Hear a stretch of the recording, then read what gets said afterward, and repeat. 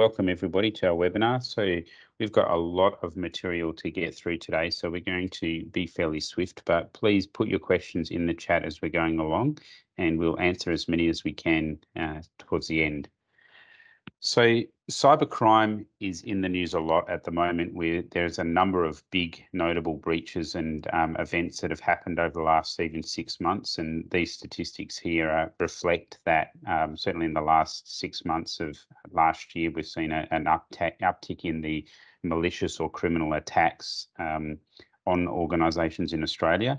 And I think the government is doing a number of things to try to improve the situation, and part of it is really to try to protect consumers and requiring businesses to really step up. Certainly there's reporting, but increasingly putting responsibility back to not only directors in organisations, but APRA now is also, as a regulatory body, is pushing responsibility into executives and senior leaders within an organisation from a responsibility for cyber protection and securing customers' data. So it's certainly something that has gone from a kind of fairly, remote and a risk that wouldn't impact people in their day-to-day jobs to something that is and should be at the forefront of everyone's mind. So part of what the government has done is, the Australian Signals Director really has the mission of helping to secure businesses and government around Australia from cyber threats. So, critical infrastructure right through to mum and dad's businesses can all get advice, and really this organisation is the recognised Australian-based organisation, and they provide a number of tools and research and things like that for organisations. The Essential 8 framework is one of them, the Information Security Manual and the Australian Cyber Security Centre is another, and so that provides a whole lot of threat insights and things like that that are very tailored to what they're seeing from an activity point of view in the Australian market, but obviously what you're also, getting threat inputs from overseas as well. So what is the Essential 8? So I guess most people these days in this line of work would have heard of the Essential 8 in some form. Essentially, it's a framework and its strategies designed to mitigate cybersecurity incidents, and it's a framework that has been put out by ASD, and we'll go into a little bit more detail on what it means. But essentially, the 8 areas are really application control, so working out and controlling what can be run on your computer, making sure applications are patched and current, having your macros under control, and there's a number of things around that depending on the maturity level. User application hardening, so if you've got PDF readers or other line of business or third-party apps, making sure that they're configured properly, restricting admin privileges to only when they're needed by a very small number of people, making sure your operating systems are patched, user management and multi-factor and user validation and verification, and finally daily backups. So they're the components, and they're really focused around 3 core areas. So the first 4 are around preventing attacks. So how do we stop people getting in? The next 3 are, okay, someone's got in, how do we stop them getting too far, elevating privileges, crossing into different parts of the business and things like that.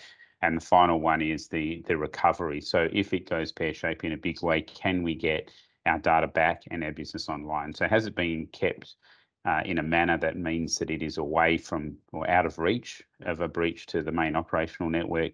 And, is it tested and does it work regularly? The key, one of the key elements to the Essential 8 is it is a maturity model. So it's not something where we come on and you've got the Essential 8 or anything like that. Essentially, it starts if you haven't looked at anything in that particular area, you're not aligned at all to it. If it's fully implemented and you're fully aligned, you're level 3, which is the highest level of maturity.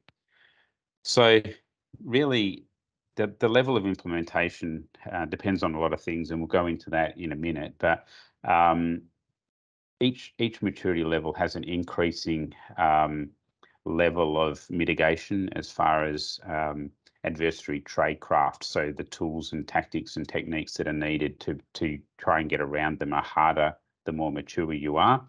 And each of the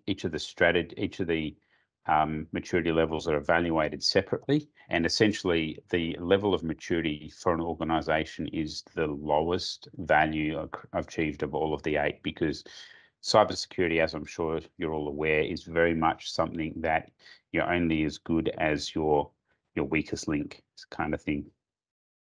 So a lot of organizations think that they need to get to level 3.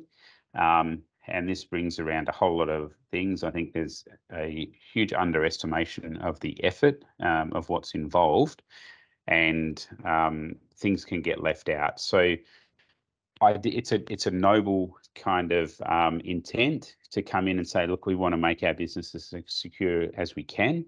However, there's a whole lot of factors that start to come into play that make that sometimes a little bit harder than what everyone would like, because we all want to have the most secure business possible. But there are a number of things that come into play, like budget constraints, legacy technology, organization priorities, which is obviously tied closely to budgets. And these changes and implementations of these controls aren't without impact on staff, and turning them on can in some cases be very easy, but it can radically restrict how people have worked if it's not set up and configured properly. So there's a whole lot of reasons why it can be quite hard. But in saying that, the part of what the government's doing is trying to increase the reporting, and it's now a requirement for businesses with turnover over 3 million. They must report any kind of data breach, and part of that is that as part of the review, they're going to be looking at, well, okay, you had a data breach, but what did you do to try to stop that, or to mitigate that, or to reduce the likelihood of it happening? And so there's increasingly now it is being mandated on partner organisations to have a level of essential 8, or at least to declare their level of essential 8, because you're only as secure as your third-party vendors and suppliers. And the Australian government has mandated that all non-corporate Commonwealth entities also work to essential 8. So that'll flow through to their suppliers as well as part of that. So I will hand over to Andrew now, and he's going to dive into a little bit more detail about how do you tackle the essential 8, and how do you look at it from a bit more of a risk-based point of view, as opposed to just ticking the boxes. Thank you, Todd. So how do you identify and plan what maturity level you're going to target for your organization? So the best approach for that is through a risk management process. Now, risk management has a number of phases and steps and can be quite complex, but at the same time, if you follow the steps, it's something that's easily achievable. So first of all, you need to identify your assets. Now, these are both physical information technology assets, such as networking devices, servers, cloud services, software as a service, all those sorts of things, as well as information assets. Do you hold personally identifiable information about your customers? Are you a financial institution and holding their financial records, for instance? Those are also assets that require protection. Then you need to conduct a threat assessment. What are the threat actors that are going to be looking at your organization specifically? Now, most people would like to jump to things such as nation states. However, there's also organized crime, petty criminals as well, together with people who may have some concern or issue with your organization and may be interested in disrupting it. Then you need to conduct a vulnerability assessment.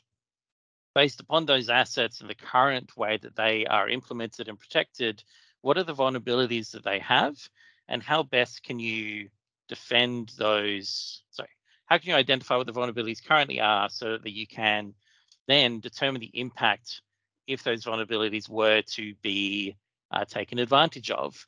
Would there be a financial loss, reputational damage? Would you lose sensitive data that would impact upon your business, like those assets we were talking about before? And how then can you determine the effectiveness of what you are currently doing? So by evaluating your current security controls, you can work out how well you're currently defending those assets, and therefore what is your current residual risk. So what is the risk that's currently posed to those information assets that are being secured? And based upon that, what level of maturity of the essential eight should you be striving for? And what other controls should be implemented?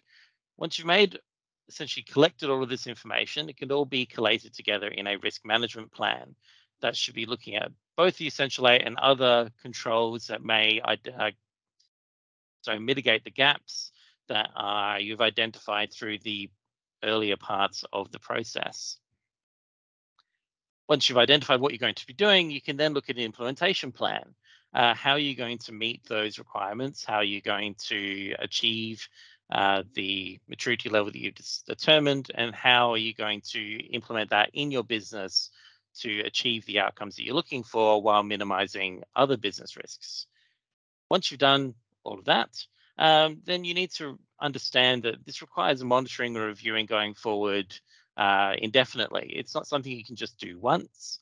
It's not set and forget. The threat landscape changes as well as threat actors change the way that they operate and take actions to try and work around the mitigations that you've put in place. It's also really important that you test what has been put in place to ensure that it is effective and that it has been implemented correctly. It's quite possible that humans may have made a mistake, and therefore it's important that you validate that those protections have been put in place. Now, the thing to remember is that this is all about business risk. What is the risk to the business that is posed by these cybersecurity issues? It's not a case where the IT department or the security team want to implement their cool new tool. This is about how can the business protect itself and reduce the total risk posed to the business from these cybersecurity threats. And in order to do that, it requires commitment and support from senior management, be that the owner of the company, the general manager, members of the board. This needs to be coming from the top because otherwise, implementing these controls can be hard. It may restrict what staff can do. If you consider things such as application control, it will take some time and it is complex and it may have impact upon the business. But as long as you have that background in place, so this is being implemented to reduce business risk and it is a priority for the organization, then it's something that can be worked together with the entire company in order to achieve the outcomes that you're looking for. And it is important that this is proactive, that everyone understands the underlying risk and threats that are being posed to the company, and this is why you're taking these steps, and that they are done in accordance with that plan that has been prepared and communicated to those who are required to understand, so that way that can all be supported. And as an outcome of following this process, you may then achieve compliance with the frameworks that you're looking for. In fact, one of the business risks that may be posed is an inability to sell to government if you do not comply. But that is compliance with Essential 8 is not the objective as much as in meeting those requirements for procurement.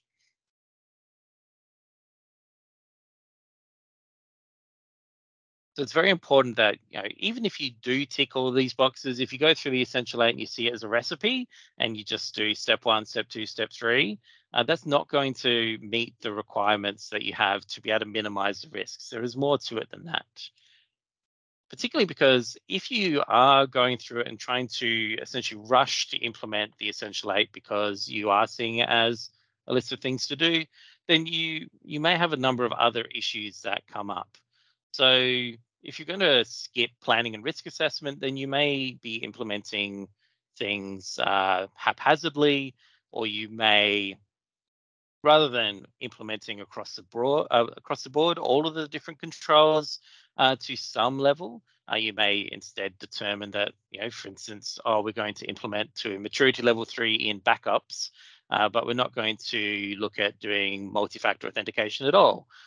So that would make it easy for you to recover from an attack, but it would make it more likely that an attack would occur in the first place. So it's important that there is a plan, that it is looking at the risks posed, and taking those steps to minimize that as quickly as possible. And it's also important to understand that things such as staff training are not included in the Essential Eight. There isn't a requirement to provide your staff with effective cybersecurity training, but at the same time, they're the last line of defense. They're the people who, if an email gets past all of your email filters, or if someone hands them a dodgy USB drive, that human is the one who's going to be making that choice. That hopefully they'll make the secure choice. We also talked earlier about testing, monitoring, and updating. It's very important to keep this going forward. Implementing the latest best practice. For instance, if you implemented an antivirus a number of years ago, but haven't moved on to newer technologies such as EDR or XDR, then you may be a bit behind the 8 ball on the current possible protections. Now, if you were to do all these things, you'd end up in a position that is ineffective. So it may be haphazard, it may miss areas, therefore leading to inadequate security that you think is meeting your requirements, wasting time, resources, and money. Then that is not a good position to be in, because this is where anyone who had a concern with the security mitigations that are being put in place would be able to point to this and go, see, I told you so. This has impacted upon the business and not achieved a business outcome. This is why it's very important that there be a continuous communication about the risk management process and how these steps will reduce that business risk.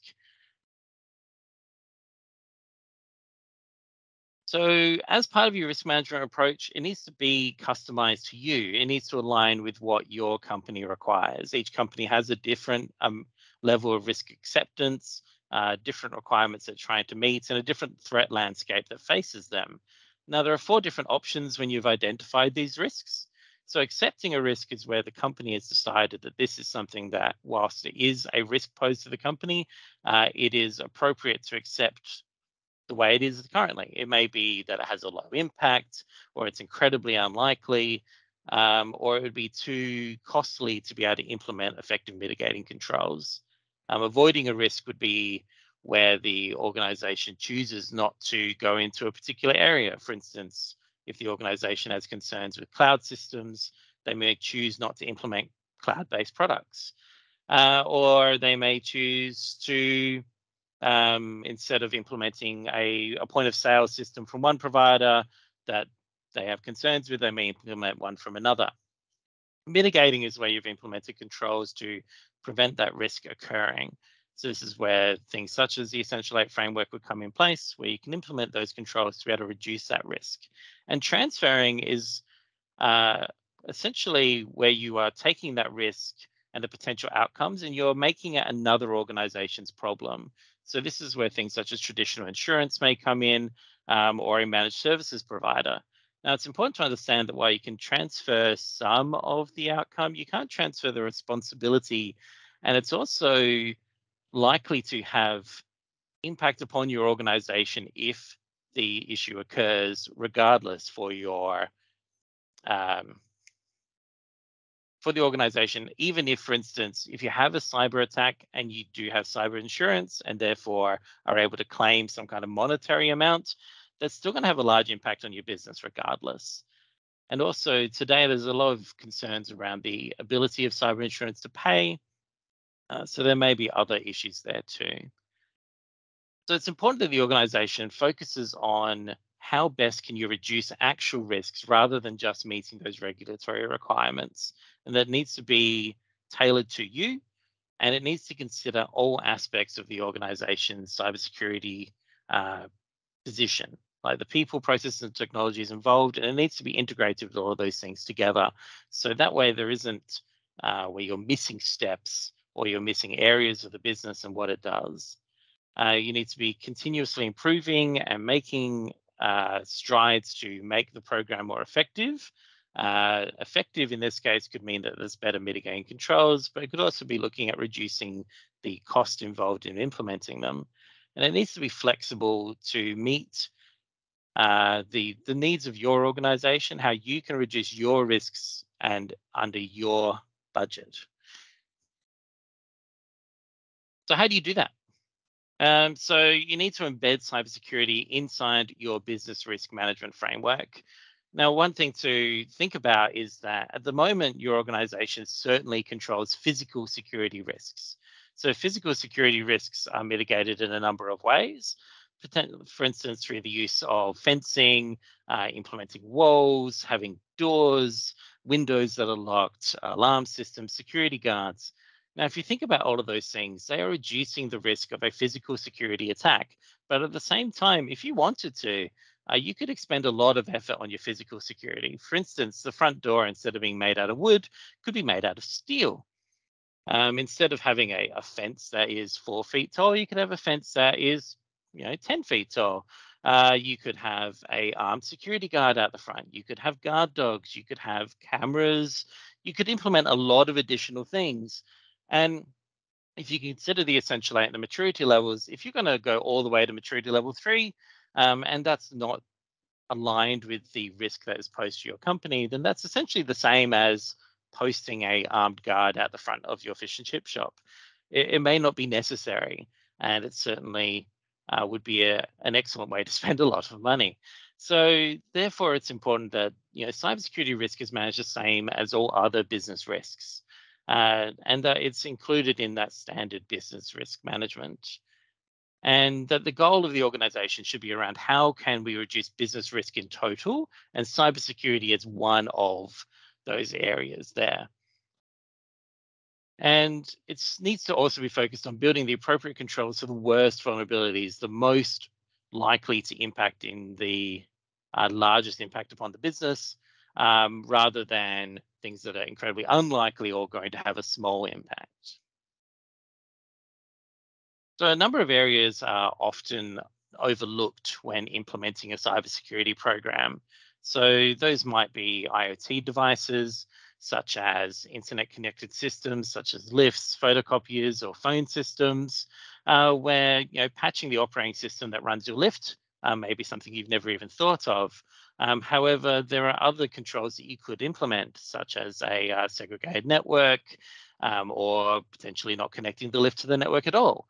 If you consider phone systems, there's been a recent issue with Cisco analog telephone adapters, where they're end of life, but they could be sitting under your desk at the moment making a VoIP phone work. And if instead of, for instance, making that part of your patching regime, you're instead segregating those so that they cannot be connected to from other things or untrusted devices, or implementing other controls, you may be able to make the assertion that you've now reduced that risk posed to your business to an acceptable level. When you consider third-party and outsourced service providers, they are a potential risk that has come up multiple times in the past for organizations, and it's something that can be very difficult to manage. And that's where you need to engage with them to understand what their cybersecurity program is and how they're going to defend your data and your organization's other assets. And if you consider things such as test environments, testing and monitoring of your existing security controls, test environments, whilst they're often left as a place for developers to be able to implement new things, try out new areas. If, for instance, you were to leave an API less protected than you would expect, or if you're copying your production data into a test environment that doesn't have standard security controls, that may be a vector for an attack. Now, you may consider that an attack upon your test environment is less impactful than one upon production, but if you have copied that data over, or you do have resources available either on servers or on cloud infrastructure, that's where an adversary can impact upon you by, for instance, mining cryptocurrency, using the storage to store malicious or other materials. So even though it is just your test environment, it could be equally impactful upon your organization. So it's very important that that is part of your ongoing maintenance. So I'll now hand back over to Todd, and he can continue with the slides. Thank you, Andrew. So one of the, it's very much at the forefront of everyone's mind. The ACSC chairman has come out and said that, cyber resilience has got to be the number one risk facing everyone. And I see it as the top of the house, the board of directors level issue. So it is really important for organisations, and I think it can't actually be underestimated, because the consequences of a cyber breach can destroy businesses, particularly B2C businesses that are so heavily dependent on their reputation and things like that. And, we're starting to see civil cases come into play here. And so I think the key takeaways that we've got out of today's presentation, really, it is the number one risk. So 10 years ago, cyber didn't even make the top 10. We've got Allianz, there's a number of other insurance things that come out and are saying it is the number one risk affecting businesses. Everyone should be worried about it as appropriate, and security has to ultimately be a whole of organisation concern as well. So right from the people at the front desk through to the IT teams, social engineering is one of the key approaches to breaches. So everyone in an organisation needs to be trained, needs to have security at the forefront of their mind. Essential 8 is a tool, it's a framework, it's part of the solution, but it's really important not to just use it as a tick box exercise. Instead, looking at the risks, making sure that the risks are aligned with your business and what you can afford to do and what you need to do based on the kind of threats you're going to have. And then look at how you then, once those risks are understood, what do you do about them? Some you can avoid. Andrew mentioned avoid, transfer, mitigate, accept. And they're all important. And the key thing here is understanding what you're up against, understanding so people can make educated decisions. And the final point is doing nothing is not an option. And, there's so many reasons today why it is not an option, from legal right through to reputational and business continuity. So thank you all for attending. We'll go into questions in a minute, but I guess we've got a bit of an offer for people today. So I think we're looking at the first 5 or so people that register. We will provide them, with a free 2-hour webinar of where to start on your journey. That'll include, discussions around the Essential 8 and helping understand how they fit in and really where your organisation should be targeting from a maturity level for each of the items that we've discussed, and kind of just help you on your journey. So feel free to scan that or enter the link below. If you don't want to scan random QR codes, it's a perfectly reasonable thing to do, but we will also send the link out in an email. So I think, Rachel, over to you. Have we got any questions at the moment? Thanks, Todd and Andrew. That was great, and great segue into our first question.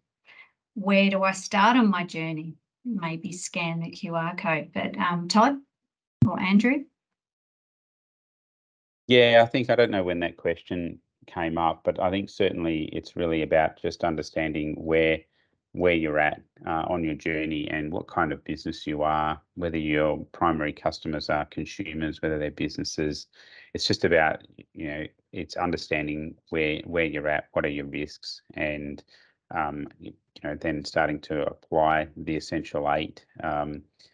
These days, a lot of organizations have rolled out things like the Microsoft 365 and tools like that. So there are a lot of things that we often find untapped and unused in those that people are paying for. And so, after going through that kind of risk-based approach, there's often a lot of quick wins that with a bit of user training can radically increase the maturity level in a few key areas. So where to start really just comes back to, where you're at and what problem you're trying to solve and the risks faced by your business.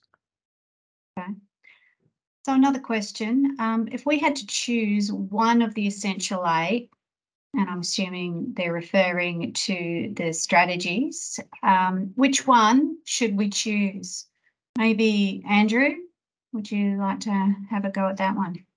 I guess when you look at the Essential 8 changes over time, the current version of the level 1 maturity for each of the controls is something that can be achievable with limited additional tooling.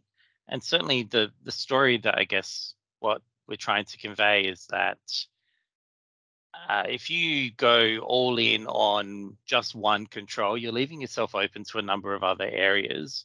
So, for instance, application control allows you to have a fairly strong level of understanding that there's unlikely to be, for instance, malware executed on your system. If you haven't implemented something like multi-factor authentication, then you're leaving your organization open to credential theft, usernames and passwords, and then used to take advantage of that user's access to your systems.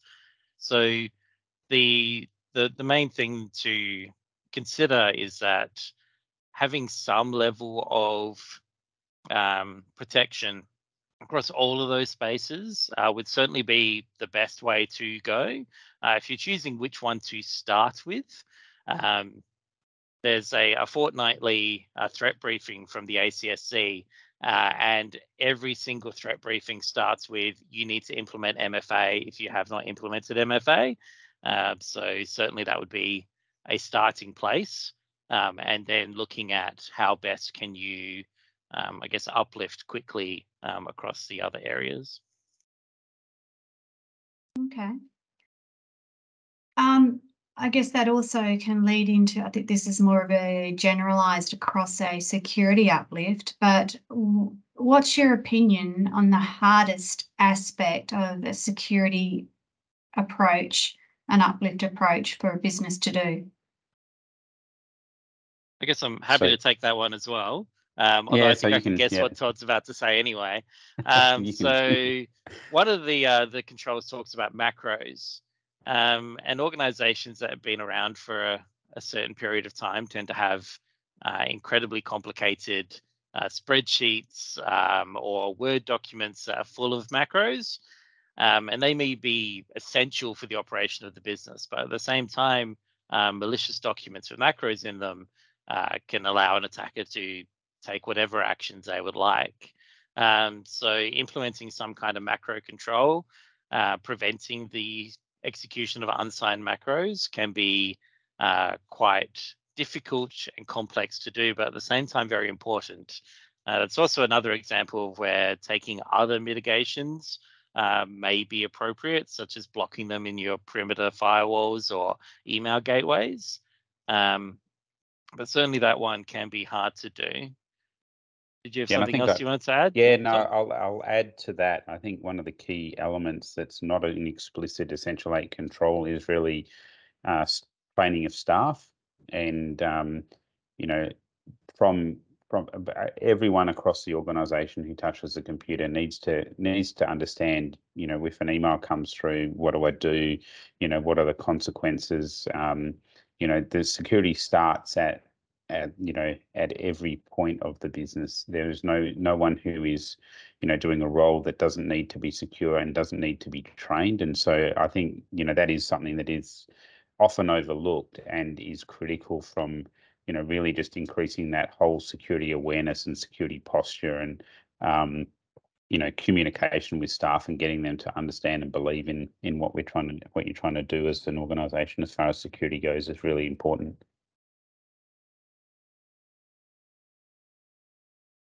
Okay. Change of tact. Do you think insurance is a valid mitigation of risk? Well, I think insurance is an interesting question because we find this a little bit when we're talking to our customers, and insurance, it can provide some mitigation, but at the end of the day, what we're finding and what we know from firsthand from us filling out our cyber insurance thing is, what you have to attest to that you're doing to prevent cyber risk is quite significant. And if you can't kind of roll out something like an Essential 8 or some kind of demonstration that you're not doing nothing, often you won't even get considered. It's not even that it's very expensive. They just insurance organisations will just deem it too much of a risk. And so, yes, I think it is absolutely, and it can be part of kind of the portfolio of things that are, required to help an organisation. But I don't think it can be done in replacement of any kind of things like, you know, multi-factor and other items contained in the Essential 8 framework. So important, but you're not going. It's not worth it without doing the other things. Particularly because insurance will not save you from the reputational damage. If you're a financial institution or, you know, any organization and you have a cyber attack and a data breach, then that is going to impact upon your customers' opinion of you, and they may choose to go to someone else. So even though you may be able to claim millions of dollars from your insurance provider, that's not necessarily going to make up for that reputational damage. Okay. Another question here. Are the timelines defined in the Essential 8? So, for example, patching of the operating system and applications to be customised to the business requirement.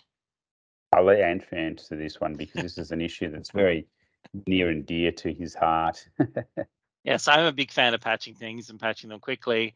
The timelines that are defined are based upon what the ACSC and other organizations have seen as the likely time period it would take for a threat to be able to take advantage of it. So if you consider today's Patch Tuesday, even though it's a Wednesday, and there's 3 new critical vulnerabilities that have been, I guess, patched and notified by Microsoft today. So today would be the first day that you could apply that patch. One of those vulnerabilities comes via email.